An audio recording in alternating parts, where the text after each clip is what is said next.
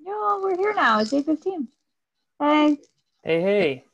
Sorry for the delay.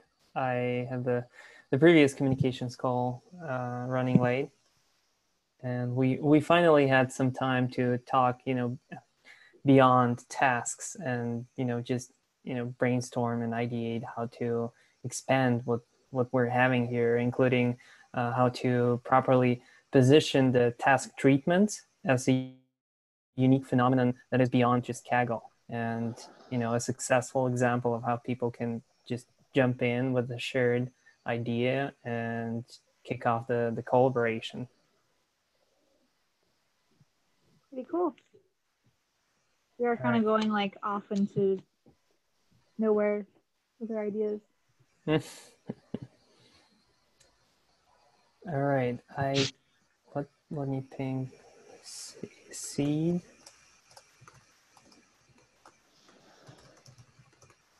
Is Sid going to join us? I think so. Oh, there he is. I pinged him. Yeah, Just he's in. All right. So, Hillary, do you want to kick off? I'll kind of let you drive more of these calls, and because you seem to be hands-on with even Trello and other things. Alessia is doing a great job of creating a structure for you guys to follow. But yeah, I'll let you kick off. Yeah, we need her. We're kind of like, we need her to keep us organized and focused a little bit. Okay, so right now we've kind of started splitting into two different directions. So, or I guess three different directions now. So originally we were trying to make a survey for non-hospitalized patients that we could go through. I did follow up with two of the physicians in Slack, so Randall and Egahan. So hoping to have a call with both of them at some point this week. We've also looked like we're doing a survey for physicians about meds that are being prescribed to the patients, which I wasn't involved in. Arthur, do you want to fill us in on that? The survey for patients? No, survey for physicians. Oh, survey for physicians. I think the last time we talked yesterday was you potentially talking to Randall and figuring out a way to structure that survey based on his expertise as physician. Okay, all right, then I understand. Okay, yeah, so I'm going to connect with those guys and try to get that information. Talking from Megahut earlier, it sounds like it's going to be really challenging legally to get any kind of anonymized aggregated data set from like patient physician notes, which is really what a lot of the subject matter experts on Slack are requesting. So I think we kind of just have to stick with what we have in the public literature for now, and potentially like we could make a tool that they could use on their data sets, but I don't think they're going to give us access.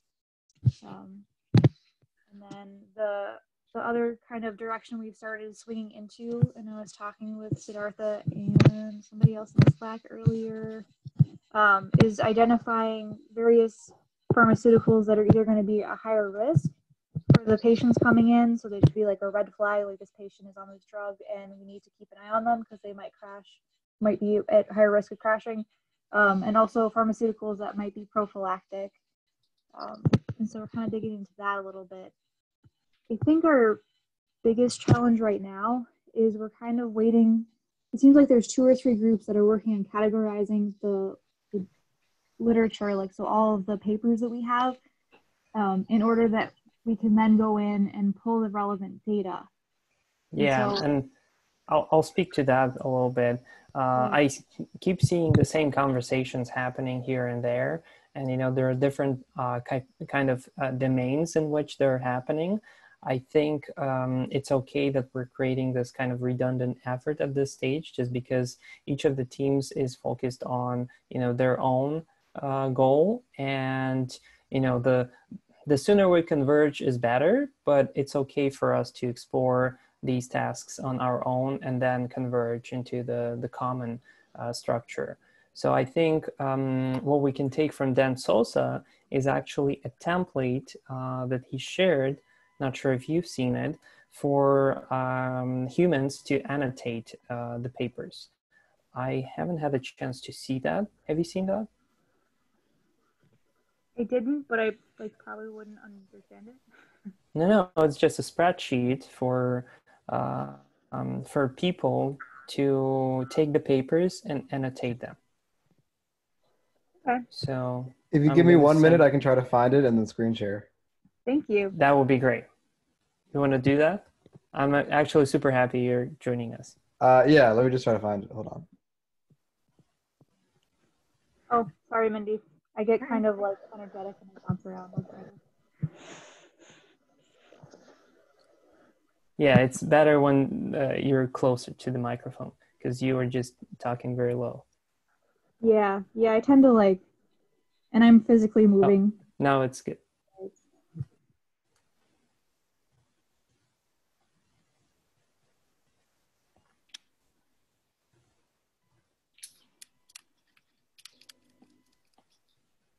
But yeah, meanwhile, Dan is looking for the spreadsheet.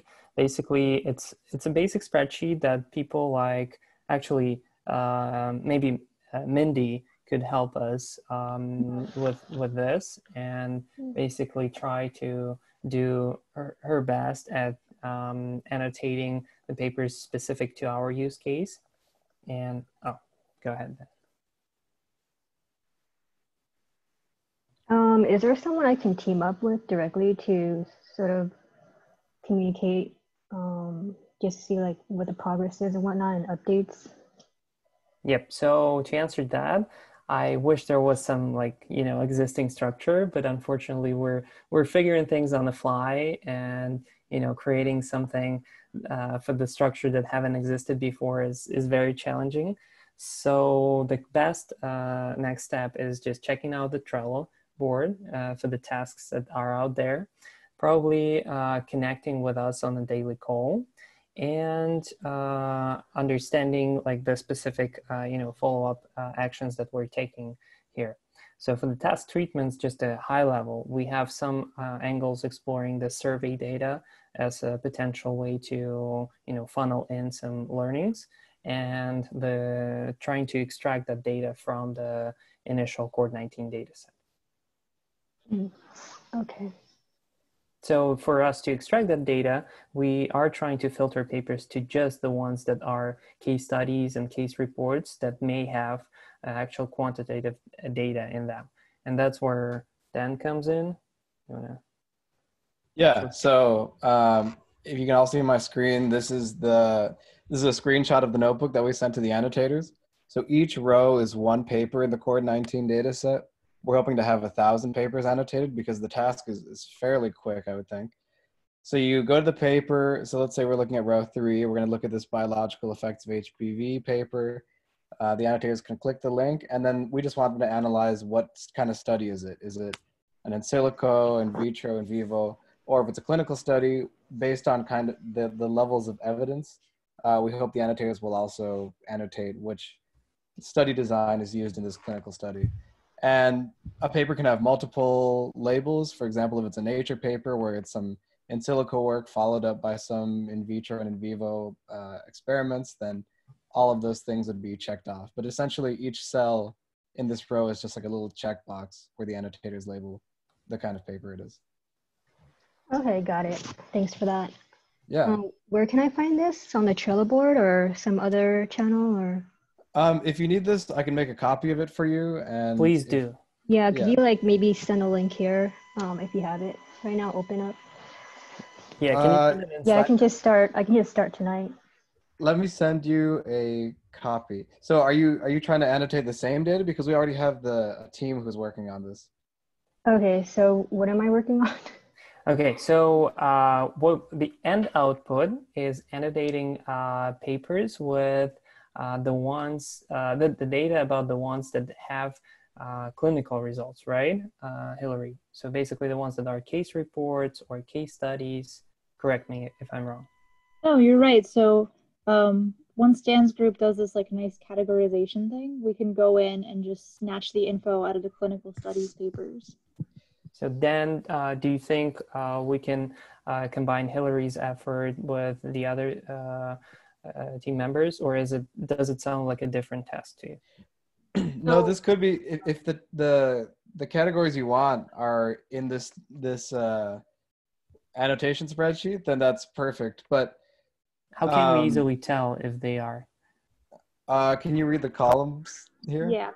Yeah, no, they are. So, I mean, I think I tried to 2 days ago or 3 days ago, I tried to connect everybody because it sounded like the work I was asking, was it Michael to do was like almost exactly the same as what your group was doing with the machine learning, which was really similar to what Maya's group was doing. Yeah. So then we all created a Slack channel where we all synced up about what we're doing, and each team is almost taking a different approach to it, which is cool because there's redundancy, but nobody's doing the same work, it seems like. So Maya's team is doing it with a simple like, okay, if I search for the word in vitro or the words in vitro, will I find that this is an experimental study? And she's just doing like keyword searches essentially, which is like a great complicated first pass. Keyword search. Which is complicated. Yeah, but that's going to be a semantic, one, which is amazing. Like I'm fascinated by their progress. Yeah, that's like a perfect first pass, and maybe that's like the best model in the end in terms of like simplicity and all that. It looks like Daniel's group is considering some kind of clustering, like unsupervised learning based approach. I don't know many of the details about that. You'd have to follow up with them. And then Christine and I are focusing on a supervised machine learning approach. So we get this data from the annotators and we use that to train a machine learning model so we can automatically classify papers without having to use like a vocabulary kind of thing. So this, as far as timelines go though, the work that you're doing with Maya already, that's going to be like the best place to get started. These annotations, I think I would expect them to come back within like a week, and then it'll take maybe another 2 to 3 days for the machine learning guys to take over and actually like train their algorithms with this model, validate and all these things with this data and validate and all these things. Yeah. So the problem with the Maya's approach is it will work very nicely for things like smoking or heart disease or other things. I'm not sure it will work nicely for the clustering for kinds of like presence of reports in terms of like case studies or case reports and other things, because those are not really keywords. Right. It's a little bit tough. Like maybe you could search for like randomized control trial, but maybe they're referring to other studies that are randomized control trials, and there can be all these weird confounders. So it's tricky. Yeah. But basically, I would not expect results from this supervised learning with the team of annotators for at least another week. Okay. I think it's possible for us to create a smaller version of this, just limited to the specific use case that you, Hillary, is looking at. And I think it's possible to take 100 papers and create those annotations. And then we can take those to Michael and at least see what the results are and assess the quality. Because I bet they will be much better than just the keyword search. Nodding my head. I agree. I don't, it sounds like there's a same goal, but there's all these different ways to do it, and I'm not really familiar with the computery side of it. Yeah, and the best one is just to try the one that you feel the most comfortable with and you have time to do it. And that's what we've been doing across different things for for this time being, and it works. You just gotta try. Also, just starting as simply as possible, then baking in more complexity as we go.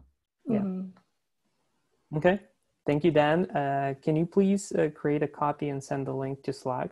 I'll try to connect with Hillary and simplify this sheet for just the case studies and case report stuff. Sure. Send it to the task treatment Slack? Yep. Okay. Sounds good. All right. Thank you. All right. Hillary, do you want to proceed? Yeah.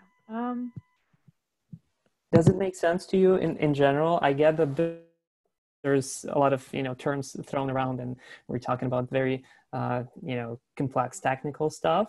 Again, I'm trying to jump in here and kind of give you that leap of faith that whatever we're thinking of makes sense. It may not make sense actually, and we've seen that hypothesis being thrown away.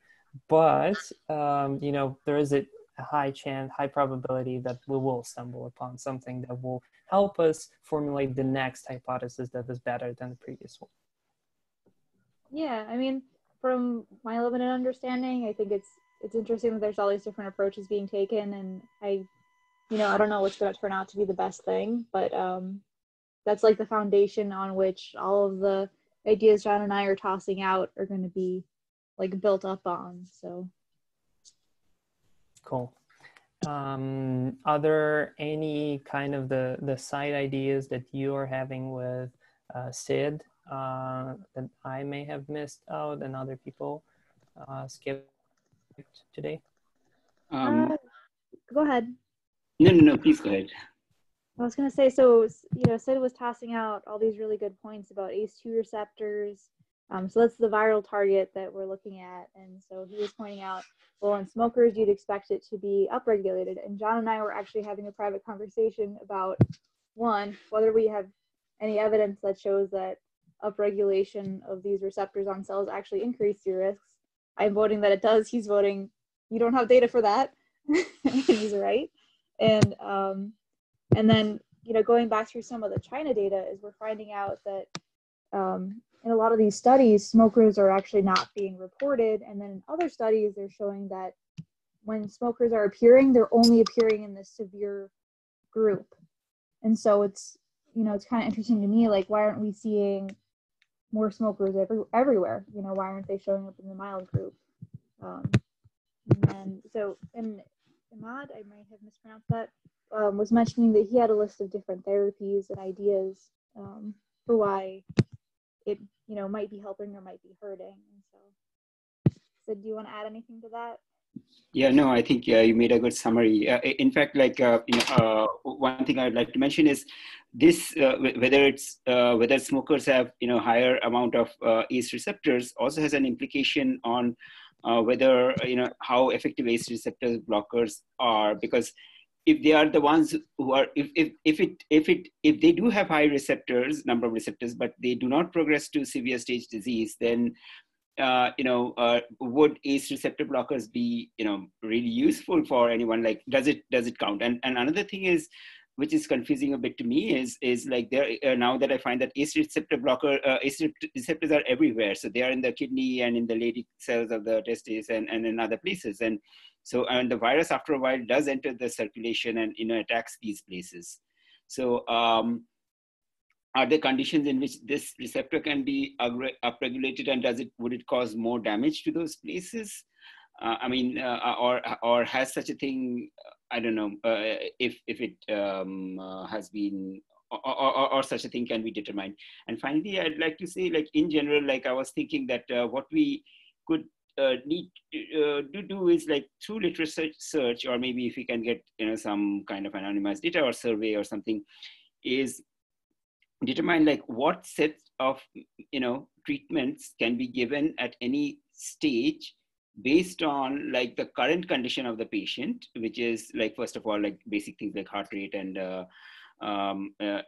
blood pressure and PO2, and then more like if there are any metabolic panels or other blood work, depending on the severity of the disease. So if it's a person in the mild stage, which is certain kind of background, would you give that person ARB blocker and remdesivir or something, and along with the other anti-inflammatory? I mean, this is a really complicated question, but I'm wondering, like, if there is a protocol which doctors are following, and I'm not sure if there is, because I think people are trying different things, and if we can come up with a tool that can give suggestions that give the literature-based evidence, at least, that that would help in this. So that was my thought.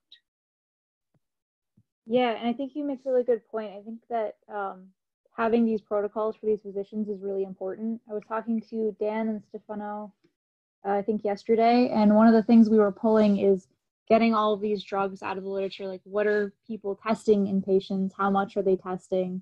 What are the contraindications of those? And I think adding on what you just mentioned, like any data that we have that would be relevant, would be really helpful to that pursuit. So maybe I can link you in with them, and we can we can discuss that further. John just pointed out to me that there's a Department of Defense COVID-19 practice management guide.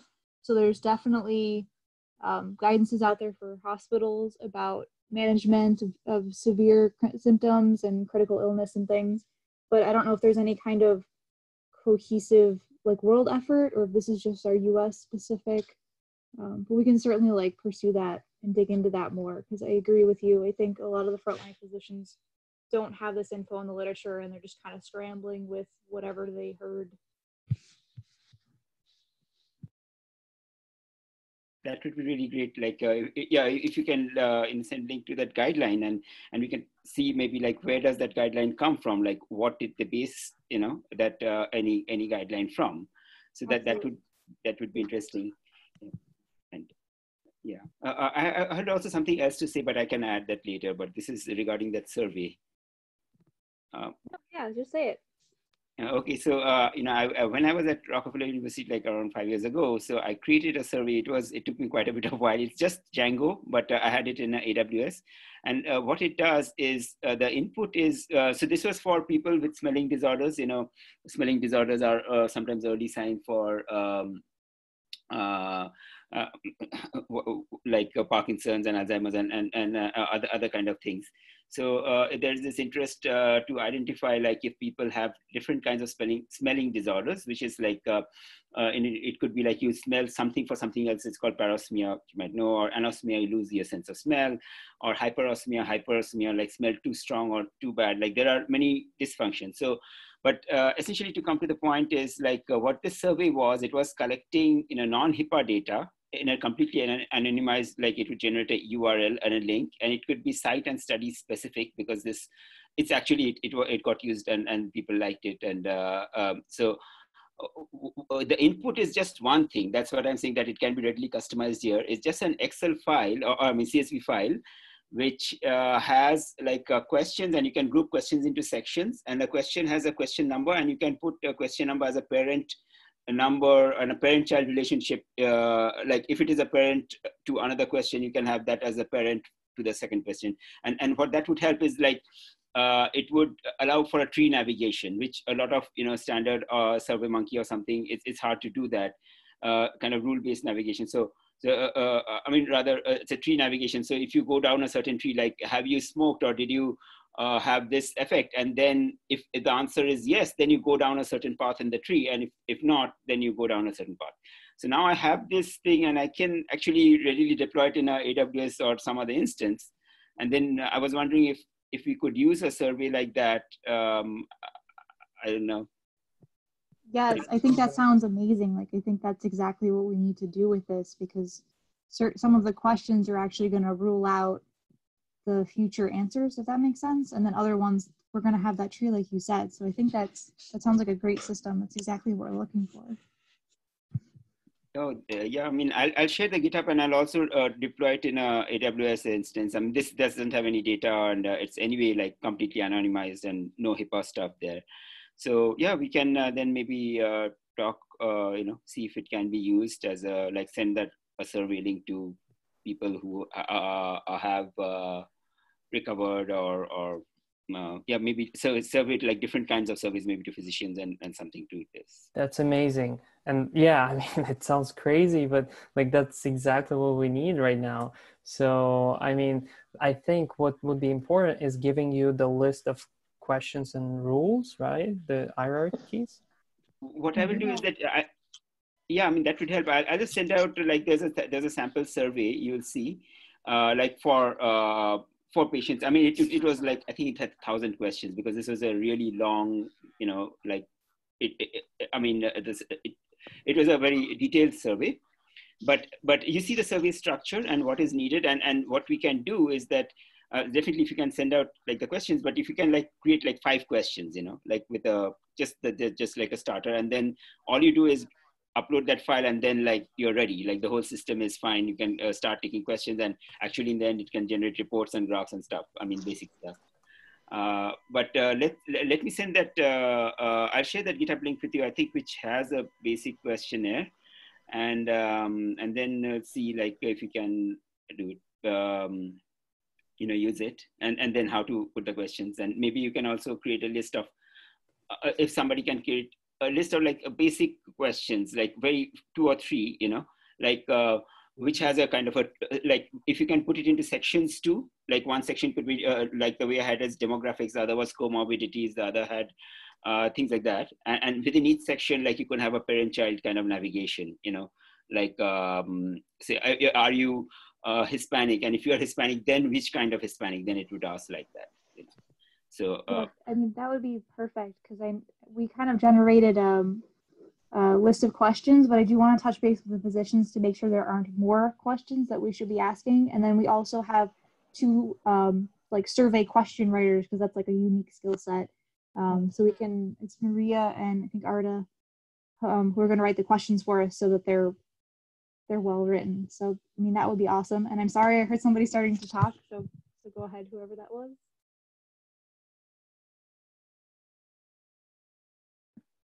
Not me anyway, thanks. That's all I had to say, but I will follow up. Sounds good. So yeah, let's kick off that process with the survey. I assume that we can use that initial structure that you, Hillary, uploaded to Trello card. Maybe let's extend it with the answers, the potential answers. I know that we expected Cameron to help with that. Not sure if you had a chance to work with him on that, but maybe the newcomers could help. Mindy, if you mentioned that you have a degree in linguistics, right? Genetics. Oh, genetics. I'm sorry. So many people are joining, but yeah, maybe you feel comfortable helping Hillary yeah, it's fine. with the survey. That would be great. Again, we're having this environment where people are not necessarily doing exactly the things that they're best at, but there's also power to that, and there's this suddenly there's fun to it too, because it really puts you into this active learning environment, and just being a critical thinker becomes a very powerful thing. And everyone is shy to contribute because they think that there is someone who can contribute better and has more experience. But in reality, when everyone is like that, no one moves a thing. But hopefully, and this has been the experience so far, everyone feels that it's not about the imposter syndrome, and just like you have to start doing something and showcase your work, and then all of a sudden it becomes the main driver of the progress. I keep telling people the main thing that I'm doing, I'm just like letting spark here, there, and then all of a sudden 2-3 days after, there's a fire.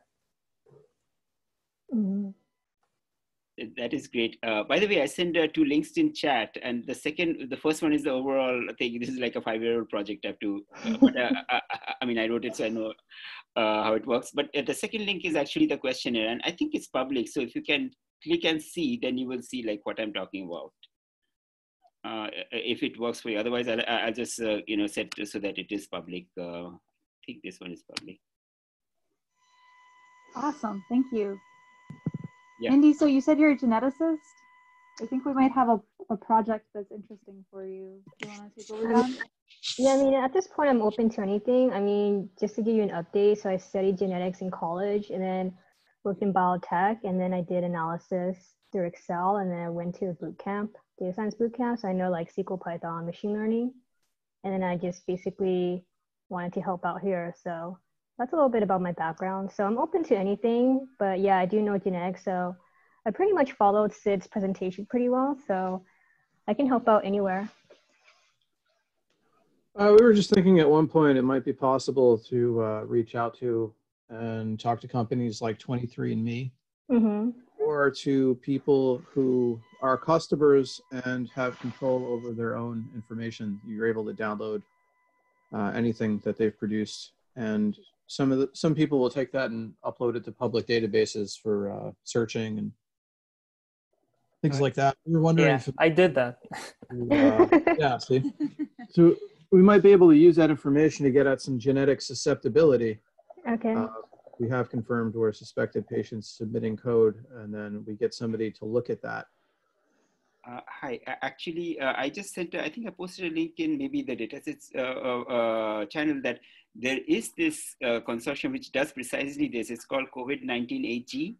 I think I'll paste the link. And what they have is they have collected this very specific data that we want, the genetic thing, and they have done some analysis. Now, of course, the data set is not available online, but I was wondering if they can be contacted, because and in a mention about like, we are also trying to link this data set with literature and other things and run analysis on it. So if they are willing to share at least some version of this, I'm again posting this link in the chat so you'll see. Then I don't know if that they can be contacted. Okay, that's great. Yeah, that would definitely be worth, I think, following up with. Because genetic susceptibility, it impacts everything. It could impact viral progression. It could impact how everything interacts with the pharmaceuticals, all kinds of things. Mm-hmm. All right. Does anybody have any like off the wall ideas they just want to throw out that they're thinking about? Or? I think we're good. I think the core pieces to focus on are, let me just summarize the core follow-up actions. We need to create a copy of Dan Sosa's spreadsheet for annotation, basically simplify it for the sake of the case reports and case studies annotations. Maybe you, Hillary, John, and Mindy could sync on how to get us to 100 of those annotations, and then basically pushing that to Michael and testing if that's enough data, if the results are better than the previous search.